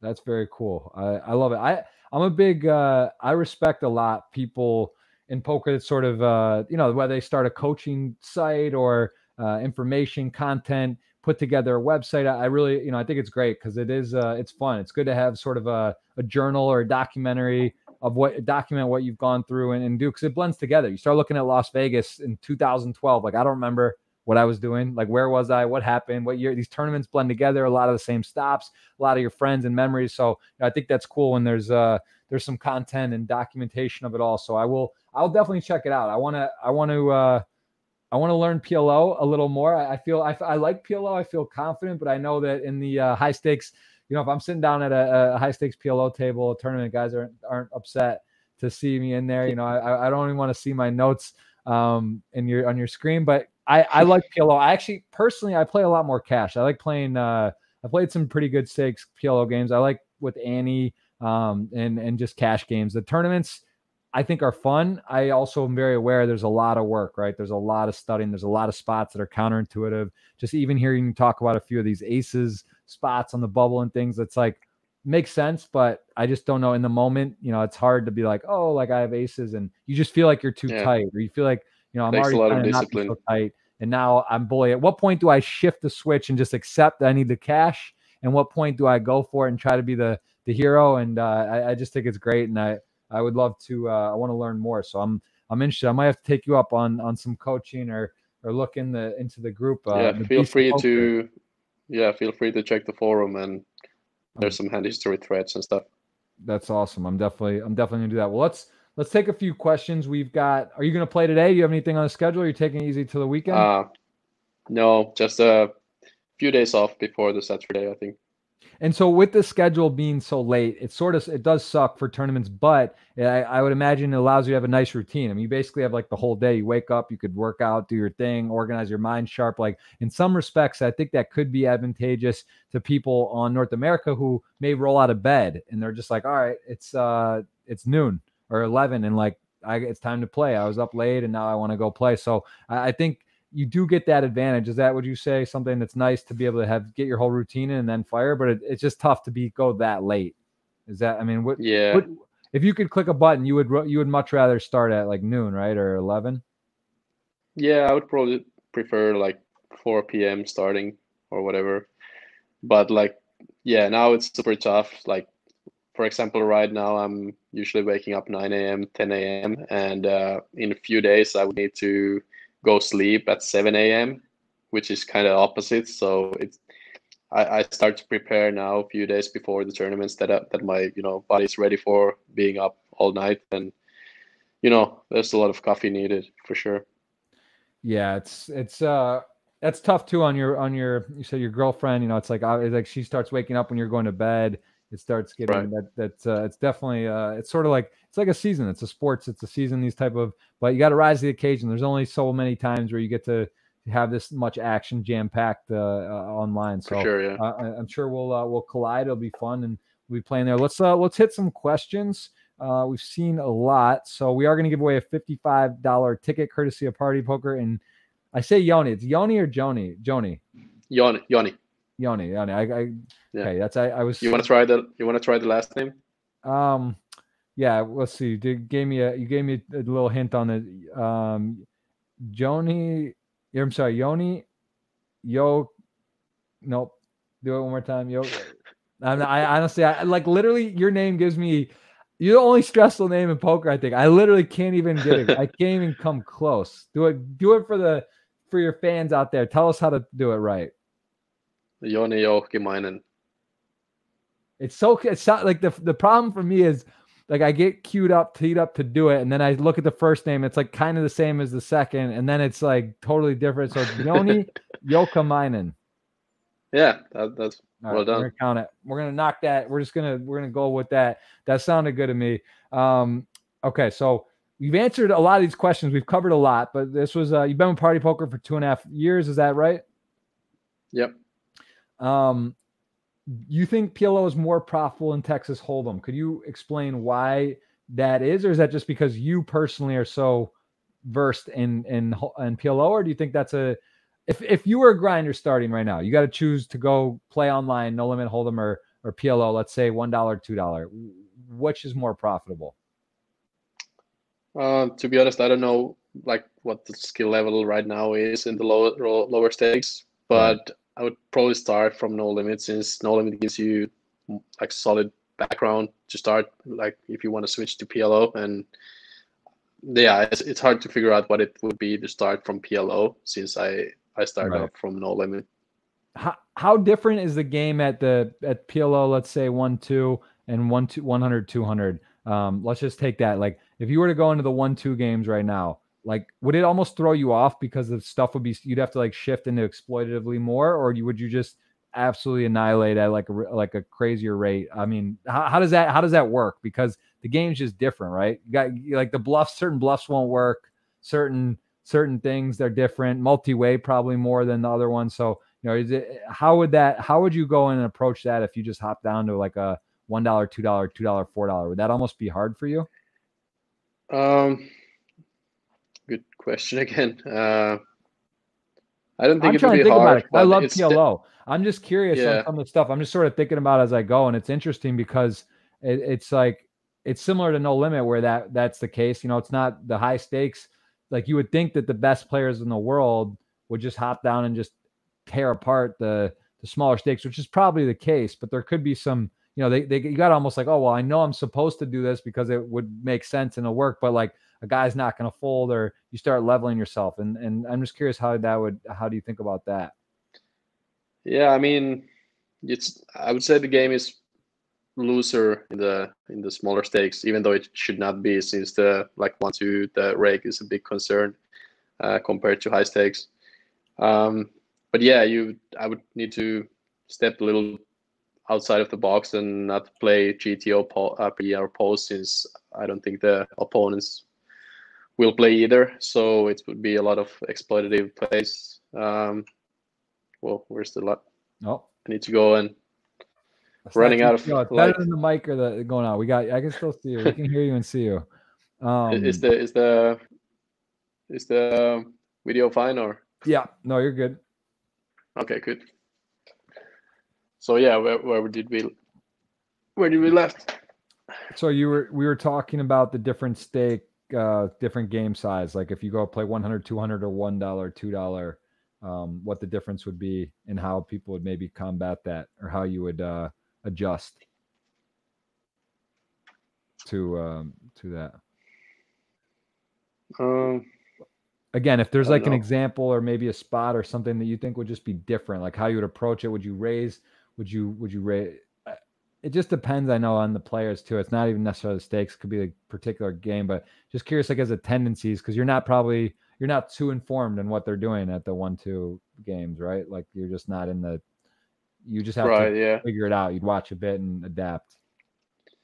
But the thing is, I don't even know if there's that huge of a difference in like what the guys who play regularly 1-2 are probably like pretty good players too that are making money from 1-2, since it's not that easy. So yeah, I'm trying to think what even would be the biggest difference to the highest stakes. Interesting. Yeah. Well, I can't figure out anything like that huge difference. Right. But so you would assume you'd have a similar win rate, or I mean, just you'd figure you would do well, but it's hard to say if it would be like significantly different. Well, like take away the rake or include it, just like beating the game at the BBs per 100. What about sports? So hockey, you said not. But yeah, actually, one thing popped up to my mind that would be different is the for betting. Like in the high stakes, people who work with solvers and stuff know that like certain hands are like kind of mandatory for bets to balance your ace range. You know, ace 9 6 7 double suited in many spots is a 4-bet, and I don't think like if you go and play 1-2 PLO, people probably super rarely 4-bet you know, that type of hands. So yeah, I think the 4-betting is probably. So ace 9 6 7 double suited, that's kind of like an ace 4 or an ace 5 suited wheel, like that type of like bluff. Yeah. If you compare it to no limit, it's like you want to block the ace and you want to have the hand that is just powerful versus a4, like any hand, you know. And yeah, hand like ace 4, queen. The ace is a key factor when you start to build your 4-bet range. Obviously, when you want to make sure you block at least one ace. Right, makes a lot of sense. Let's see, a lot of similar questions about PLO and why it's better, why you like it more. Oh, someone's asking about that final table. Was there anything you would have done differently at that one? You got third for 500K EPT. Is there any hand that stood out, or you think like you made a mistake, or would wish you would have shoved instead of called, or made a bad, like, is there anything that you regret, or I guess not regret, it's a bad word. Anything you would change in that from that result? Not really. I watched the replay multiple times, and I think I lost three flips, 3 big flips, and one where I shoved with like over a raise 20 bigs with ace 9 off and got called by ace 10. Like pretty standard stuff. So I don't think I've done. I might have skipped a few drinks we had in the final table. The guys who watched the final know that we took 2 or 3. Like Ilari took a few more. He even did some shots during the dinner break. So he was like, you know, he's known to be a drinker. And I took a few, but I'm not regretting. I don't think it affected my game. Right. Someone's asking about 5-card and 6-card. I'm interested in that because this game I've seen a bit about. I've dabbled. I am curious. What do you? Are those games? Is there a lot of skill in those games, or at some point does it just come over? Like at that 6-card PLO, just seems insane. Like, what do you think on the 5 and 6-card PLO? I haven't played 6-card ever, but I kind of the concept seems stupid. Like I think it's just too much. I mean, I guess it's at some level it's like pretty like advanced game, since you got to think about the redraw. I mean, the redraws is, you know, the whole thing pretty much in the game, the idea of the game.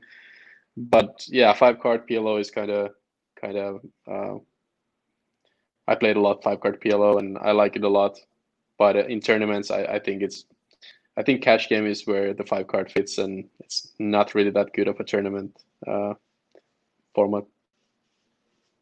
Interesting. Very interesting. Yeah, I 6-card, I've played 5, not 6 as well. I don't know. It seems like a game you really got to be dialed into and focused, and less. It's like more. It's creative, but it just seems like it's like a crossing point of just a little too sick. I heard there was like a new version of I think short deck, or they were talking about putting back the whatever. Another, so what, you get rid of the 2, 3, 4, 5, like maybe it's just the 2s and 3s or the 4s, or you adjust it either way. It does make the game a bit different. It also takes away sort of the solving, and it recalibrates stuff, so it makes it. I mean, that's the thing about poker. I truly believe it doesn't really matter. I think forever there's going to be poker. Is it PLO? Is it 5-card? Is it this game? Is it high low? Do you get 3 cards? Can you redraw? Like, there's just all these different variations. At the end of the day, people like thinking games. They like to have some gamble, some skill, some luck, and competition. So I don't think poker would be in really big jeopardy. I just think, it's no limit hold'em, the game of choice forever. I don't think so, but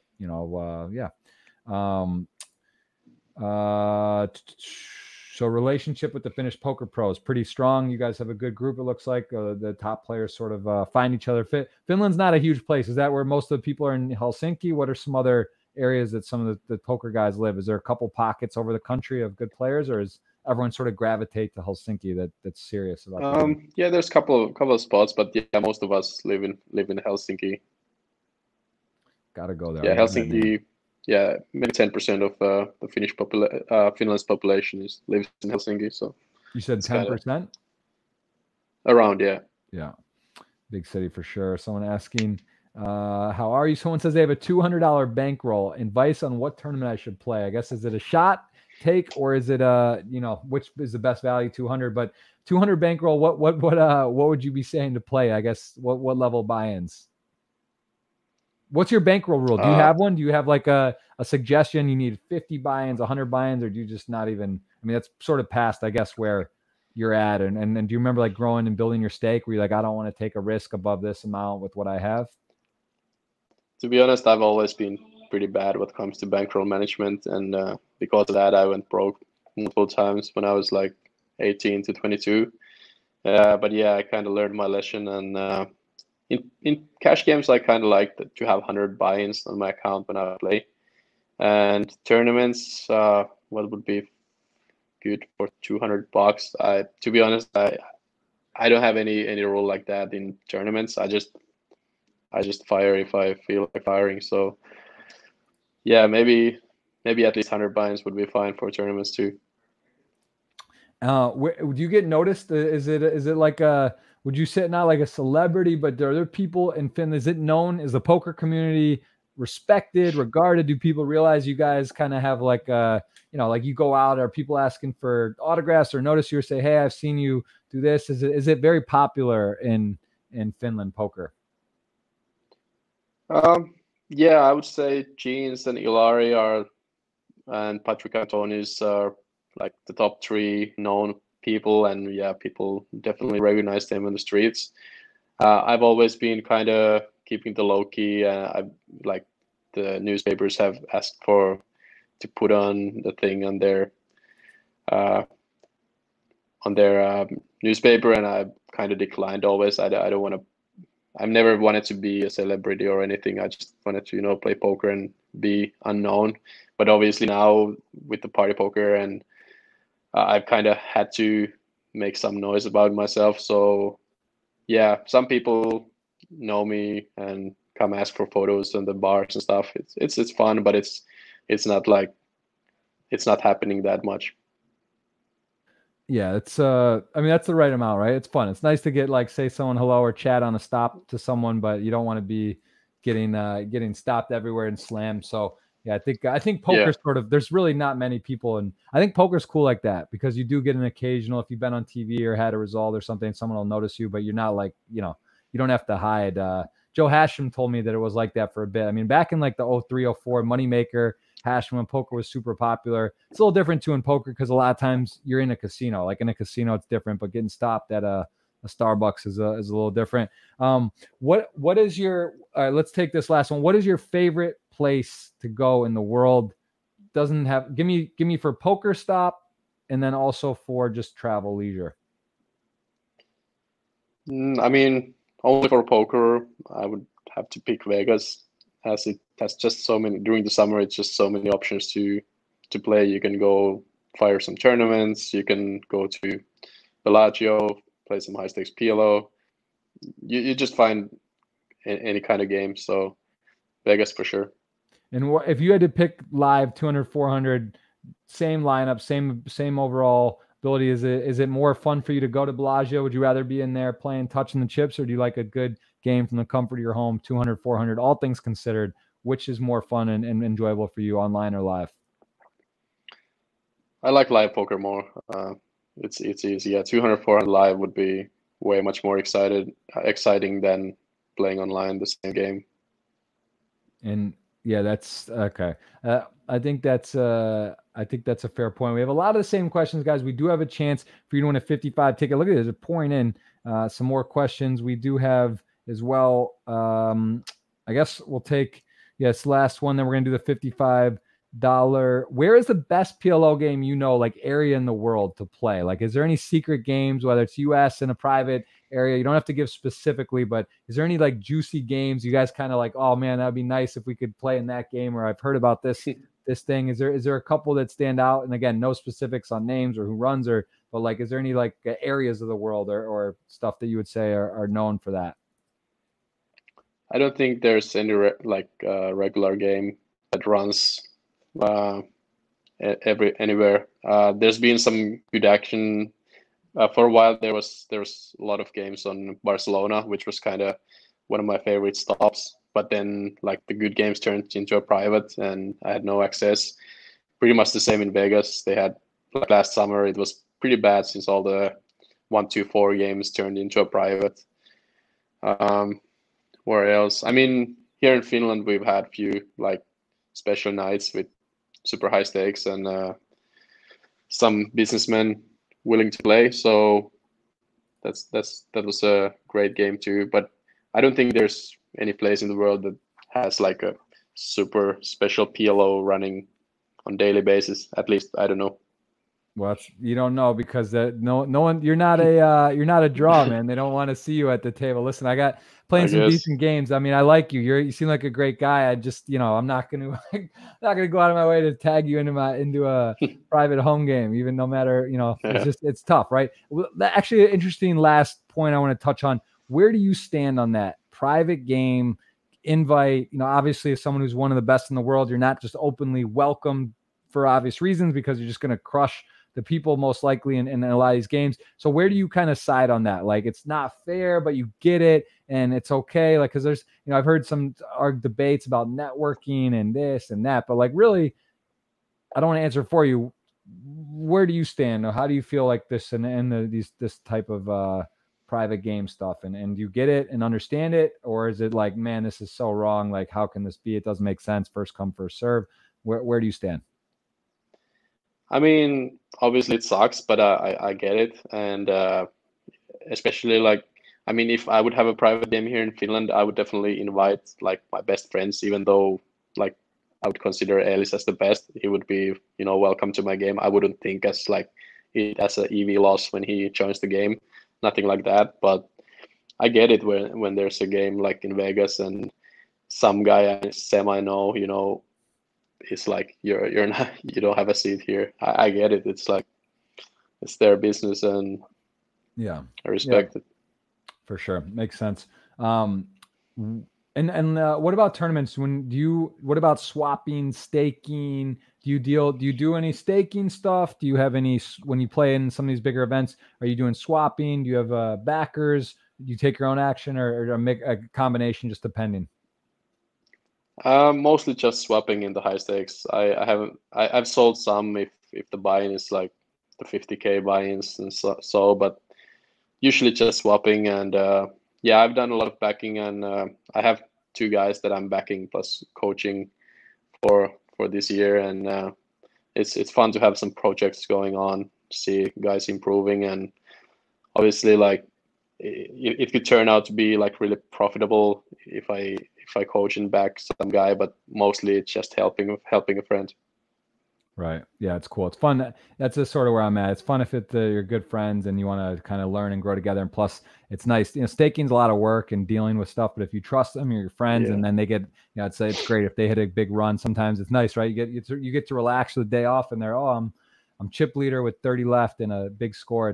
It's a fun mix. So that's cool, man. Yeah. All right. Well, yeah, Yoni, this has been fun, man. I appreciate your time. I like I said, one of the guys that I hear a lot about. We haven't had a chance to know each other very well. I hope on a future stop, hopefully live in post-COVID times, we'll have a beer and have a good time on some of these amazing party poker stops that for sure. Who knows when that's going to happen. But yeah, PLO, I definitely want to take a look. Guys, check out the Beasts of Poker. That is a site you can see some content, some blogging going on, and also there's going to be Learn Poker. There will be some coaching and stuff again, you heard it out of Yoni's mouth. They say the man is the best, or one of the best for sure. And you could put, I think, a few of these other guys in the conversation all here. So very cool. Nice site. Love it. And let's roll this $55 ticket. Hopefully someone parlays it into a big win. So you tell me when, and we will roll it. No.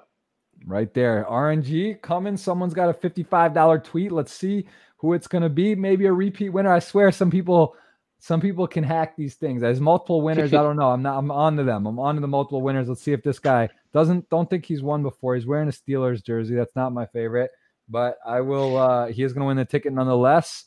And any closing words? Give me you're known as like Kawhi Leonard. I feel like in poker, you're kind of quiet. Everyone's like says he's the nicest guy. You're pretty laid back. Give me a message to send us off today in the world with what's going on, and just, something to keep your head up and be positive. And it can be a little bit of a crazy, it's tough out there. No one really knows. There's a lot of uncertainty. Give me something, Yoni. Give us a closing statement. I'm putting you on the spot today. That's what it's about. I want you to change the world. This is the final spot. Yes. I'm not prepared to this spot. You got to help me. All right. Give me something that you could do. Give me like a suggestion or a tip on a daily basis that you could learn for an improvement thing, whether it's a language or like just something that's cool, or meditation, a book. Like give me a tip or something you're doing to be productive in this COVID time. All I learned during this time is like when you like prepare well to the session or whatever you do, you just make sure you've had a good sleep and eat well, and you prepare to do something. It doesn't really hurt when you fail, since you just, like, let's say poker sessions. I've learned like there's been sessions I lost huge amounts, but when I look backwards and I see that I prepared well and I did stuff professionally, I'm just fine with it. But when there's times that you've done stuff kind of uncautiously and not taking it too carefully, and you end up losing, then you start thinking like, why did I do that? And so just whatever you do, make sure you're well prepared, and especially in poker, you want to be there 100% and not just play when you're a little bit sleepy or some other things bother your mind. You got to be ready out there, and yeah, that's probably my message. I couldn't agree with you more, and I will say, like for me personally, I can't tell you for all the Sundays. I mean, I try to play, if I'm able to where I am, I try to play the majority of Sundays. There's so many times, and that's interesting. I've never heard it put like that, but I would utter the same sentiment, because a lot of Sundays don't go well, or you don't have your dream Sunday. But the times where you were up early, you had your coffee, you were meditating, you're fresh, you're dialed in, you're really at your best. Like then, it doesn't even matter if you feel like you had a losing day. You're kind of like, all right. But like the days where you just kind of roll out of bed, or you're like just getting in there and you're sort of haphazard, you're tired, right, and you're not alert. Like then it's like it goes bad. You're kind of like, man, I'm you know, you don't feel good. You really don't. You're like, that was totally a waste. Like I could have done so many things differently. It was in my control. And I think that's powerful. And I think especially it's easy that I've noticed in these series like this coming up on Party Poker, there's a lot going on. If you come into it and you're already tired and you're already a little tilted or not at your best, you know, you can really dig yourself into a hole to sort of get focused. If you come in, you're prepared, like you said, you're already planning. It's not just the night before. You're getting your sleep ready. You're getting it situated. You know, then you're in a rhythm where you have a much better chance of success, and you're taking control of. You know, luck is when preparation meets opportunity, and you want to be as prepared as you can for sure. So I think yeah, that's great advice. And again, I really appreciate it. Look forward to chatting live more, and I will be keeping an eye on the website. And you know, listen, 400 hours seems like a bargain. So for multiple sessions, I may have to be, maybe give me your Venmo, PayPal soon, and taxing you for some PLO lessons. I think I could. I know I don't you know, just wink, but I think you know, I got a little work I could do for sure. We could tighten up our, maybe not tighten up's the right word. We could tweak. We could make some adjustments in our PLO game. So I look forward to maybe chatting. If you're open for that, I'd be up for that. And thanks again. I really appreciate it. Yeah, sure, no problem. It was fun. All right, guys, that was Joni, and his last name, we heard it earlier. You can rewind it. I'm not going to try it again, but member of Team Party Poker. He's sponsored, regarded as one of the best PLO players in the world. We appreciate his time from Helsinki. He's there, and he will be at the tables during these 6-7 weeks of action, almost a month, really, on WPT and Party Poker. 100 million in guarantees. I hope you guys are at the tables. I hope you get to say hello, and best of luck. And again, Joni, thank you so much. We'll see you soon. Yeah, no problem. Take care. Cheers, man.